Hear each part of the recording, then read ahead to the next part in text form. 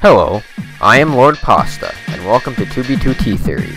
2B2T, or 2 Builders, 2 Tools, is an incredibly entertaining Minecraft server that has gone 6 years without a map reset, and also without any rules. This, in particular, makes 2B2T a very unique and interesting place on the internet. 168,000 users have logged on to this server with only them, others, and the world around them to hold them back. Can their actions in this digital space teach us more about ourselves in the real world? Well, that is the question, and I hope to give you an answer.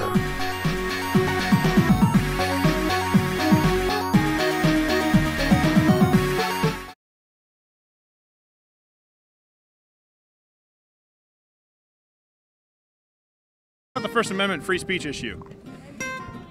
Free speech, as long as it doesn't like harm another individual, that's the way I feel it. And while it may not cause physical harm, like a lot of people, it does like hurt them emotionally. At what point is free speech, the First Amendment, more valuable than not hurting someone's feelings? Where do you think that line should be? I guess it depends on the person, like what you personally believe. Like if you're okay with like not using certain words, or if you feel infringed. I hope I do not need to explain to you what is so wrong with the idea of political correctness, but in case anyone needs an explanation, I will provide one. You see, if I went around telling you that you have to be correct regardless of how that may make you feel, as long as you believed it to be in fact correct, there would be nothing wrong with that. I would simply be encouraging people to be correct. But if I add the word political before correct, I would essentially be telling you to only be correct politically, which would, as you can tell, not always be correct. In short, only correctness can be always correct. Therefore, political correctness, we can conclude, is not, by definition. However, that is not how most people see it. They view it as a form of being polite. But that begs the question, if political correctness is about being polite, then why is it called political correctness? There is clearly something political behind it. This form of political correctness which we see today is based off of the idea that people are oppressed by society and not by individuals. Thusly, proponents of this idea conclude that as reparations to these marginalized people, we should refrain from using certain offensive language. The problem with this is that the proponents of it begin applying it in all and any forms of life. Video games, entertainment, just regular social interactions. They apply it everywhere. And everywhere you go, wherever you address anyone, even if you make a joke, the rules of political correctness are still supposed to apply somehow. Because if person A says something oppressive, it's not their fault, it's society's fault. And thusly, every person who has the same status as person A is equally responsible for their actions. Unfortunately, proponents of political correctness have made their way onto the internet, the place where all stupid ideas come to die, and have begun to make preposterous claims about how the internet works. I feel like to really get a sense of the edgy lulls and kecks available, you have to go online.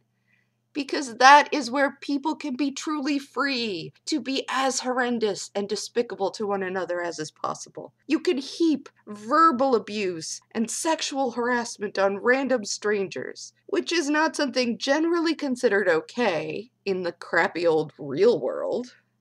Now, you may wonder why this kind of behavior is okay on the internet. It's because it happens online, on the internet. So that means it's okay. And you should not complain about it, or someone will be like, uh-oh, someone said mean words on the internet. This is very logical. It's like a lovely, logical sphere with a lovely round shape to it, kind of thing. Now, if you had no clue who that was, be thankful. Trust me, you do not, I repeat, not want to. Christiosity is, as you can tell, a proponent of internet political correctness, the idea that censorship should not only take place in the real world, but in a not real world as well. To make matters worse, she does not seem to understand what the difference between reality and the internet is. This, of course, would be the fact that the things that occur on the internet do not affect you in the same way that they do in real life. And also the fact that using the internet is a choice. Not only that, once you are on the internet, yes, you are the one who chooses which conversations you would like to engage in. Contrast this with real-life harassment, where you do not choose. And after she ignores all of the facts, she then goes on to complain about this defense of the internet as being circular reasoning.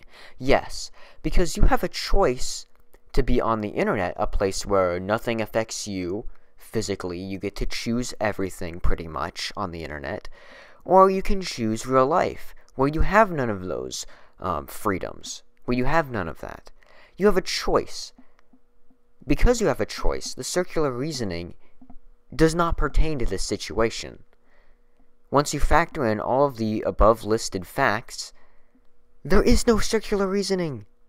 Of course, and I'm sure you all wanted me to get to this, there is no place on the internet that shows the internet's willingness to be free more than 2b2t.org, the simple Minecraft server which started from 4chan itself, the pinnacle of the internet culture, if you will. On 2b2t, you are allowed to say whatever you want, whenever you want, however you want. And that's the way it should be, at least in places where people agree to have that be the way that it should be. So you see, on the internet, people have a choice to play on 2b2t or not. They have a choice to go onto 4chan or not. They have a choice whether to click on the link, and they have a choice whether to click on the X in the corner. And fundamentally, if they choose one way or the other, I don't think that they should be blaming people for saying things in these areas in which they have agreed that saying these things are okay. You see, in real life, if an individual comes up to you and says something offensive, you did not choose to hear that offensive thing. There's a fundamental difference here. On the internet, you choose to turn on that computer, and you choose to open up your web browser, and you choose to go to that website, which might contain naughty words. Ooh. And you cannot blame those people for saying those things, for it is you who has chosen. You, the individual, has chosen to go to that website. You didn't have to open up the web page. You didn't have to get a computer. You could have gone to a different website. There are many family-friendly websites on the internet. And you see, people on 2b2t understand this. And that is why most of them, all of them, are pretty much universally opposed to political correctness.